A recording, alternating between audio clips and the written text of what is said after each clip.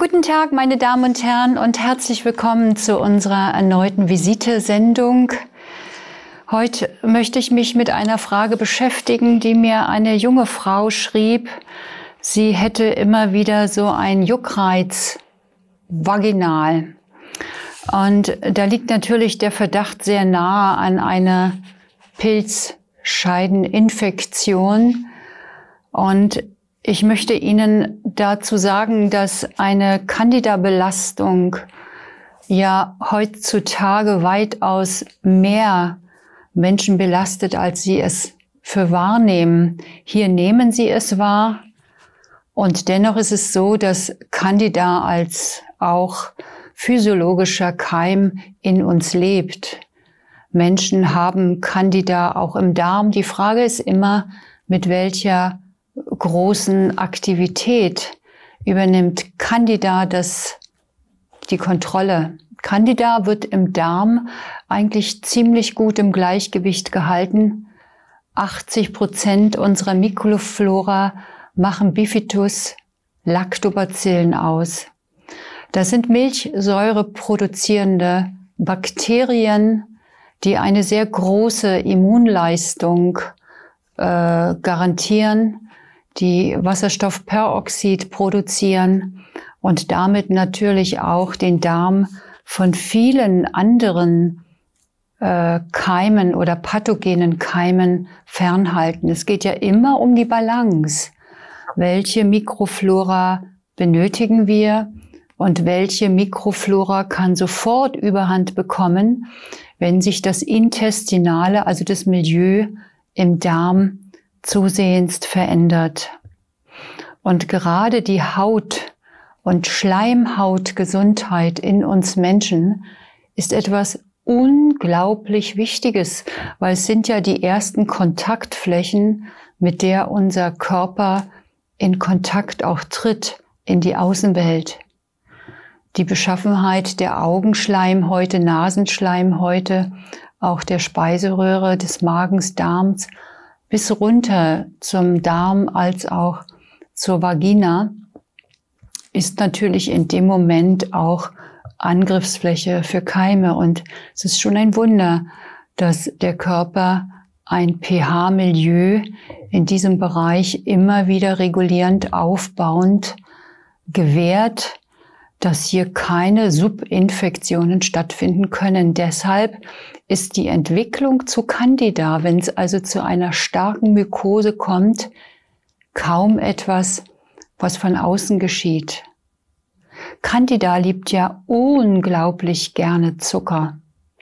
Also immer dann, wenn Sie jemand sind, der einen hohen Bedarf hat an Zucker und zuckerhaltigen Getränken und auch süßes Obst, Kohlenhydrate in jeglicher Form, riskieren Sie eigentlich, dass Candida sich über das normale Maß entwickeln kann. Das sind ja Hefepilze und Millionen neue Kulturen wachsen dann hoch.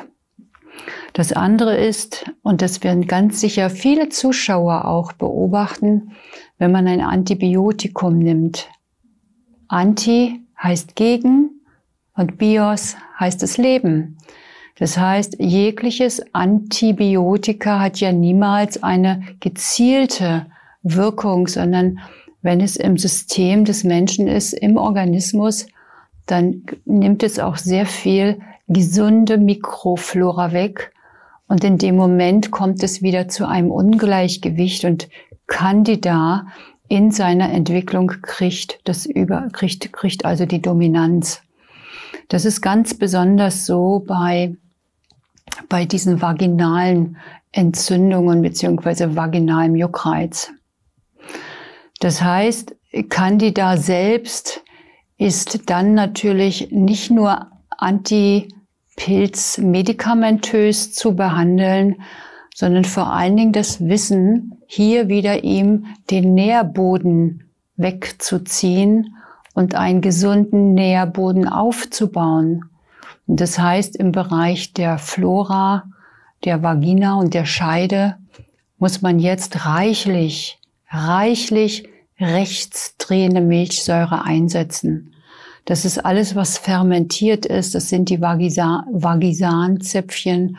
Es gibt auf dem Markt eine Menge von anderen auch Herstellern. Aber lassen Sie sich da beraten in der Apotheke, dass Sie die Schleimhaut der Vagina erstmal wieder richtig aufbauen. Auf einer gesunden Schleimhaut kann sich kein Candida entwickeln. Und damit schaffen Sie wieder eine normale, gesunde Mikroflora. Das andere ist, dass natürlich durch diesen starken Juckreiz auch von Seiten der Apotheke antifunginale Cremes angeboten werden. Das kann man vorübergehend schon mal kurz machen. Ich selber arbeitete mit der Firma Sanum und dann benutze ich das Albicansan. Das heißt, dieses Albicansan gibt es als Creme, das gibt es als auch Tabletten und Albicansan wird dann 1- bis 2-mal täglich eingenommen oder 5 Tröpfchen 1- bis 2-mal und diese Albicansan-Creme wird dann dort aufgetragen. Candida ist aber auch noch ein großes Thema, wenn man toxisch belastet ist, weil Candida liebt Schwermetalle. Und Candida ist oft auch der uns hinführt auf eine toxische Schwermetallbelastung. Deshalb ist mein Wunsch immer auch zu wissen, ob Candida in Kontakt tritt mit diesen Schwermetallen und nicht vordergründig nur Candida bearbeitet, sondern die Milieusanierung als Basis dafür bereitet. Ein anderer guter Hinweis neben den Lactobacillen, die natürlich ausreichend rechtsdrehende Milchsäure produzieren, Wasserstoffperoxid, der wieder antibakteriell, antiviral, antifungial, regt es auch die Immunleistung an. Diese rechtsdrehenden Milchsäurebakterien sind schon einmalig, weil sie stimulieren Neutrophile zum Beispiel, Makrophagen, und das Alpha- und Beta-Interferon, Interleukin und Tumornekrosefaktor, um nur einiges zu nennen. Das ist vielleicht für Sie jetzt nicht so relevant, aber das sind unglaublich wertvolle Immunreaktionen, die über Candida beziehungsweise dann über die Schleimhautstabilität eigentlich Candida gar keinen Nährboden mehr geben. Ferner gibt es das Bacillus subtilis. Bacillus subtilis ist auch ein Keim, ein Bakterium, was in uns lebt. Und dieses kleine Bacillus subtilis hat eine unglaublich starke immunogene Eigenschaft. Dieses Bacillus subtilis gibt es von der Firma Sanum als Bacillus subtilis D6 und es hat noch eine höhere immunstimulierende Wirkung als allein nur die Milchsäurebakterien. Bei allen Autoimmunerkrankungen, Allergien setze ich es ein. Es wirkt wirklich auch hier antifungial, antiparasitär, bakteriell und viral und produziert zusätzlich noch Verdauungsenzyme. Also das sind alles Dinge, die, glaube ich, sehr wichtig sind, auch ein gutes Mittel zu suchen, das sehr viele auch Stämme von Probiotika in sich hat. Und da meine ich jetzt nicht nur die Lactobacillen und Bifidusbakterien, sondern auch Escherichia coli oder zum Beispiel Enterococcus. Das sind alles hochwertige Immunkeime und um nur einige zu nennen, das ist das Prosymbioflor, Symbioflor 1 und Symbioflor 2, was man in einer bestimmten Abfolge dann 1- bis 2-mal am Tag als Tropfen einnehmen kann. Das wäre auf der anderen Seite dann natürlich auch ein gutes und hochwertiges Präparat, was vielleicht auch diese gemeinsamen Stämme beinhaltet. Also desto breiter ein Probiotikum aufgebaut ist, desto besser. Und wenn man nur Lactobacillen und Bifidusbakterien hat, dann sollte man schauen, dass vielleicht noch Kolibiogen mit Escherichia coli sich dessen ergänzt oder auch Enterococcus, was übrigens aus menschlichen Stuhlkeimen aufgebaut ist, aber eine unglaublich gute Wirkung hat, gerade im Zusammenhang jetzt mit einer Candidose. Ich glaube, damit kommen Sie schon ein Stückchen weiter und denken Sie immer daran, eines der hochwertigsten auch Vitamine für die Schleimhaut ist das Vitamin A. Vitamin A kann man bestimmen, Vitamin A kann man aber auch einnehmen. Und Vitamin A, wissen Sie alle, ist reichlich, zum Beispiel in Karotten oder in gelben und orangen Gemüsesorten. Das sind noch Empfehlungen, die würde ich Ihnen dafür geben. Also der Candida vaginal sollte man nicht einfach durch Antimykotika glauben, man muss ihm jetzt begegnen nur durch Creme. Man muss weiter schauen, man muss auch mal vielleicht durch eine Stuhlprobe seinen Darm anschauen. Wie hoch ist eigentlich meine Mikroflora in einem guten Gleichgewicht? Ich sehe in diesen Stuhlproben fast immer, dass diese Flora aus Milchsäurebakterien, Lactobacillen, Enterococcus fast immer zu niedrig ist. Wir leben ja eigentlich auch nicht die Kulturen, wo wir fermentiertes Gemüse beziehungsweise fermentierten Joghurt oder Kefir und all diese Dinge täglich konsumieren. Aber wir tun gut daran, es zu tun. Und der eigentlich Bio-Apfelessig würde zum Beispiel da eine sehr gute Basis auch bilden. Ich hoffe, ich konnte Ihnen damit einige Ratschläge geben und würde dann zu einer nächsten Anfrage kommen, und zwar eine Patientin mit einem Basaliom. Und ein Basaliom wird schulmedizinisch eingeschätzt als sogenannter weißer Hautkrebs. Es ist die Vorstufe oder es kann die Vorstufe sich entwickeln zu einem Melanom. Und sie wollte nochmal die Frage aufgreifen, sie hätte den Rat erhalten, um Gottes Willen, bitte aus der Sonne. Denn die Sonne hätte einen wesentlichen Einfluss auf die Entstehung von Hauttumoren. Ich bin mit dem Studium genauso vertraut und weiß auch, dass wir diese Dinge in den ersten Jahren immer wieder in den Bezug brachten, dass Sonne und gerade eine intensive Sonnenexposition Hautkrebs verursacht. Und wenn man die, sage ich mal, die Exposition wirklich zu lange auf der Haut hat und es kommt zu einem Sonnenbrand, dann erlebt jeder Mensch natürlich diesen Sonnenbrand sehr, sehr unangenehm. Und das ist nicht, was ich jetzt verstanden werden möchte. Ich glaube, wer einmal einen Sonnenbrand hat, wird in der Zukunft da viel vorsichtiger sein und das kaum noch mit sich zulassen. Aber eine Sonne als Ursache, die eigentlich unser Leben garantiert, denn ohne Sonne kein Vitamin D.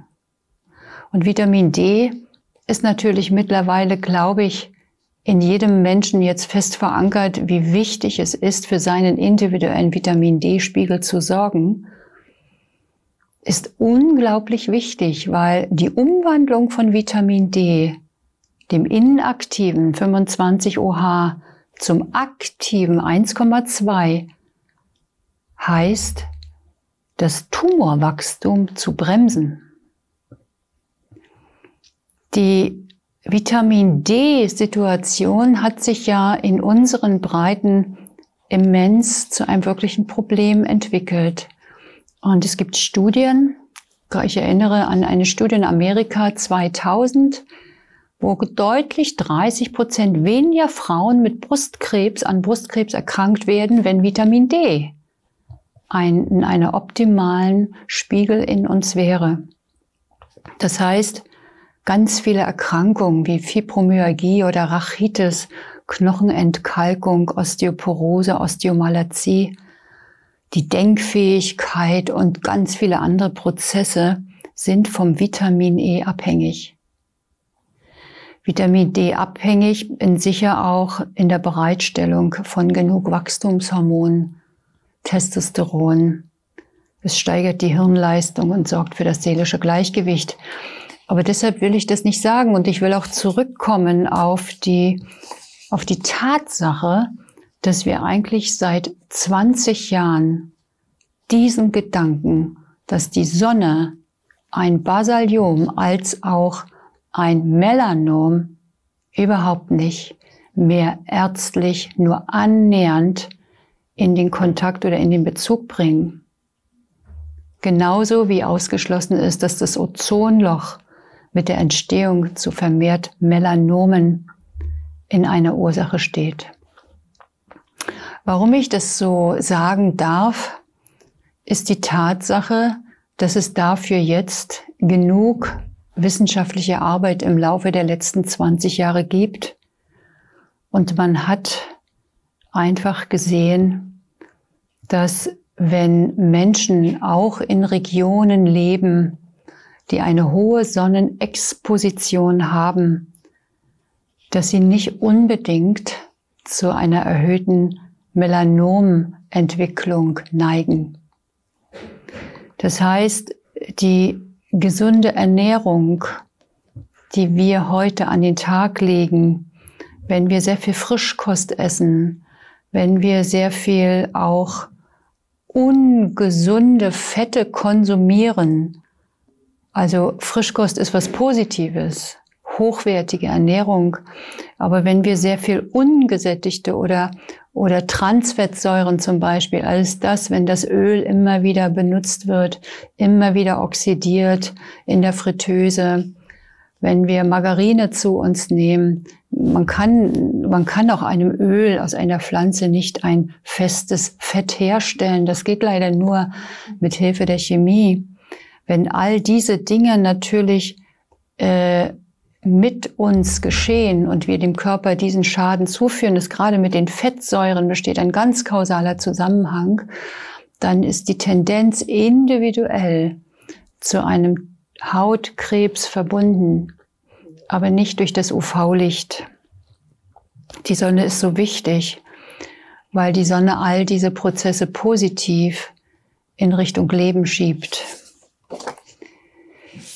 Die Studien haben auf der ganzen Welt über Jahre gezeigt, wo liegen denn eigentlich die Hautkrebszentren. Und ich gucke immer wieder hier auf ein Blatt, weil ich die Statistik übernommen habe, dass man auf 100.000 Einwohner zum Beispiel in Pakistan nur 0,07 Fälle von Hautkrebs hat oder in Thailand 0,39. In Südafrika schon etwas höher, in Dänemark 12,0 und den höchsten Anteil hat Australien.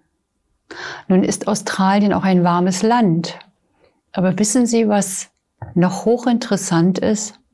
In Australien verordnet jeder Dermatologe und auch die Ärzte Sonnenblocker.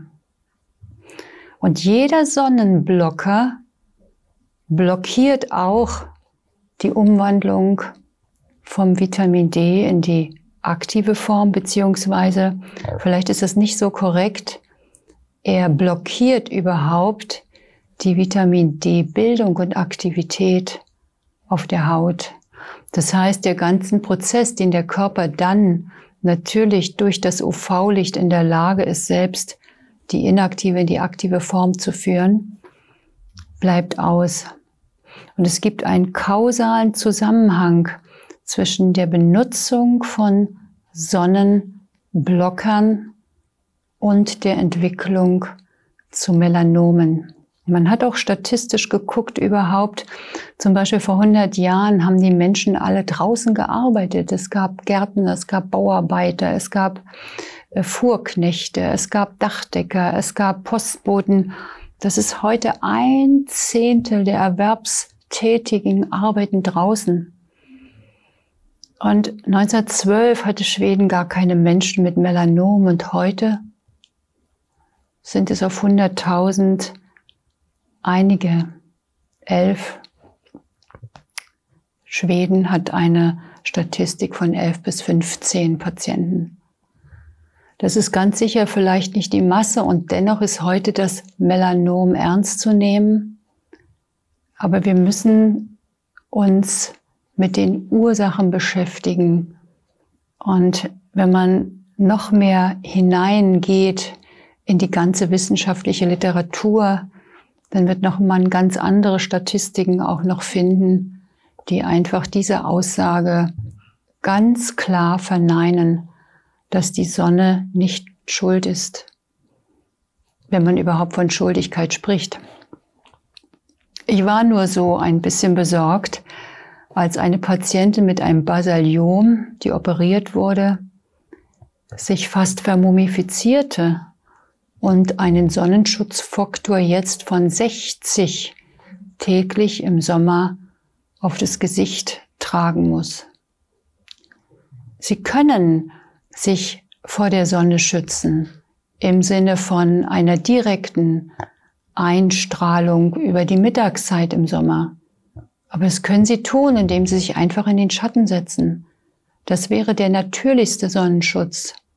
Und dass Sie die Sonne an den anderen Zeiten des Tages, am Morgen und am Nachmittag genießen und dann bitte in einer Möglichkeit, wo die Sonnenexposition natürlich nicht nur auf das Gesicht, sondern vor allen Dingen auf die Arme und Beine oder wenn möglich auch noch auf den Körper geht. Das ist der beste Schutz.